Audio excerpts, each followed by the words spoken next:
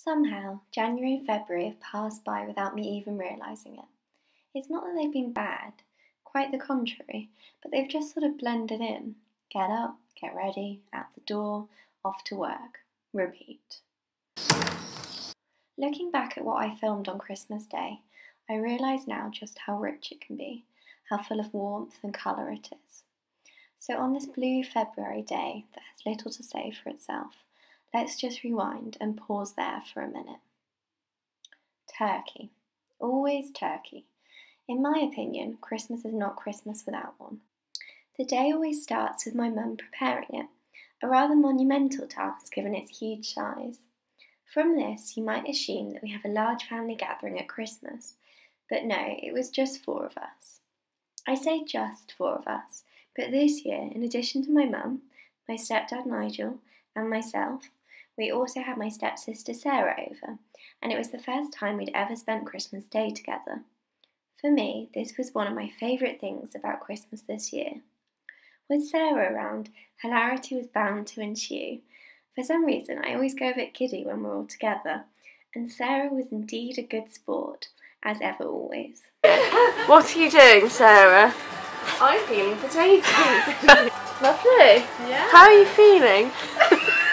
Particularly festive. Excellent, thank you very much. So, back to the day. After the turkey is in the oven, breakfast can begin, and we start as we mean to go on.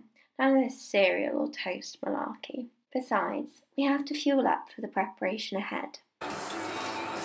Theory.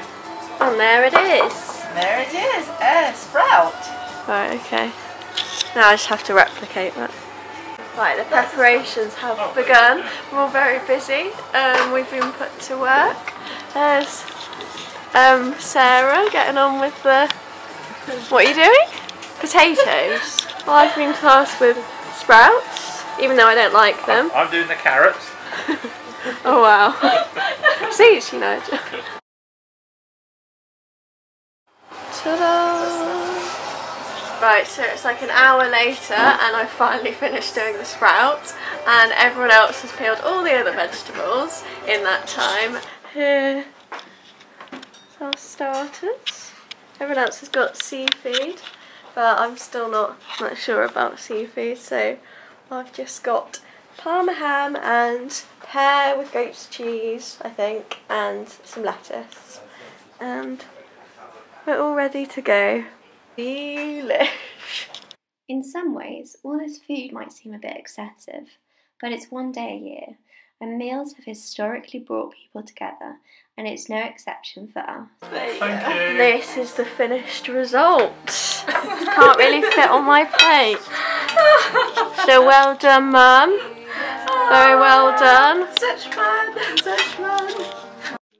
He's got that loopy. I can't move. Interspersed with the preparation and consumption of food, we also take turns to open presents. It's always interesting to see what everyone receives at Christmas. And although it's a cliche, I really do enjoy picking out presents for people and spending time to think about what they might like and what kind of person they are, more so than I like receiving presents, although I like that too. We use these rituals to unite us, to express affection, thoughtfulness, to share memories and create new ones. Some years I felt more cynical about Christmas. I think many people have moments in the festive period where they feel rather Grinch-like. The richness can seem more like gluttony. All this display, for what? And why one day specifically?